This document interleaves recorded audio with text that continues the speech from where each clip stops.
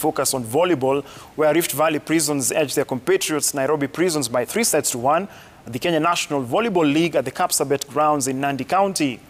Rift Valley made their intentions known early in the first set, scoring 31-29. In the second set, they dominated 25-16. They faltered in the third set, allowing the opponents to dominate the set by 25 points to 21. They were back on track in the fourth set, scoring 28-26. The women's competition, Kenya Prisons completely outclassed the Department of Criminal Investigations by 3 straight sets.